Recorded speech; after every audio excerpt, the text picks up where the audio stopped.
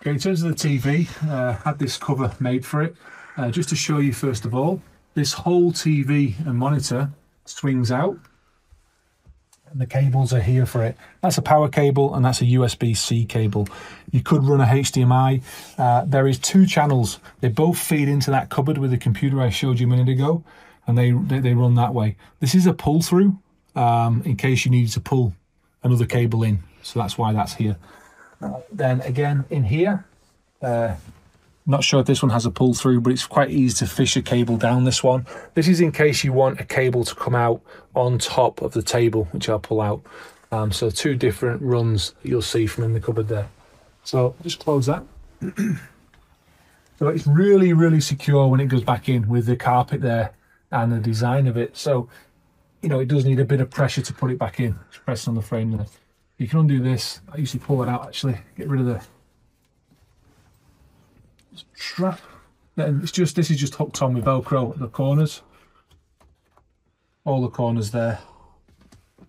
So take that down, put that in the cupboard. Then you get your monitor. It's on a tilt bracket, so when it's flat back like that, that's actually pretty good for when you're in the bed and watching it from the rear. When you swing it out, I'll show you that.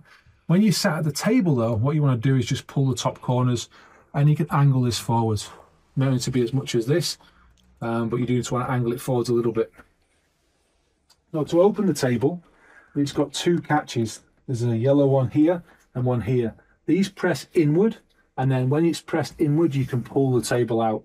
So to push it back, it will actually lock, so it won't move again. Then press the catches and pull.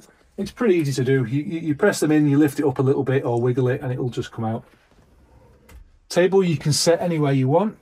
It will go to the very end there, and it'll even go a little bit further than that. That's the full table width now.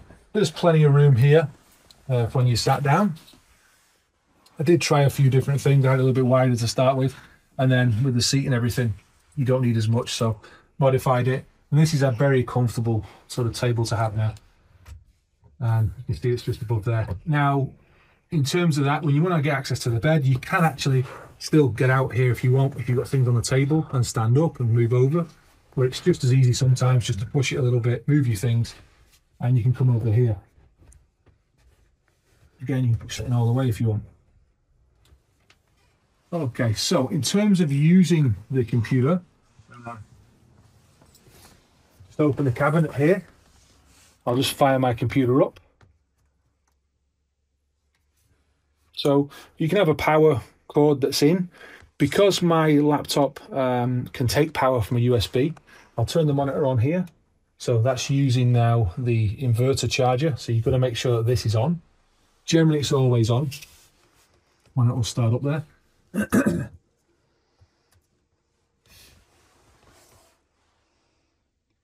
I've got a USB-C cable here. Now this cable is a really long one, and the reason for that is it can actually feed, there's some holes here, the ventilation again, that go through into the next cupboard. And what I found is quite nice is that you can actually have a tablet as well or something else, and it can feed all the way through. So if you're at the back of the bed there and you want to change the channels or do something, you don't need to go forwards and connect things up all the time. So there we are, comes up there. So I have a remote keyboard and mouse that I normally use on the table. I don't have them with me at the moment, so I'll just put this in. There we go, fingerprint to sign in. So once I've got that set, I can close my laptop and that can go in the cupboard here, out of the way. So that table four at the top, and you can close this up as well. Push this screen back, just push the corners there, or lock in. Pull and open this here, and if you want to watch it from the bed, what you'll see now is that generally speaking it slides back on its own, you see. So what these cubes are for, I forget which one now, but one or the other, they generally hold it at a square angle. That looks about right. One's slightly bigger than the other, so you have to experiment a little bit till you get the angle you want. Now that's pretty much perfect. And now you can come all the way back. So you've got pillows and everything, and you've got the bed here where you can view the screen. So generally works very, very well.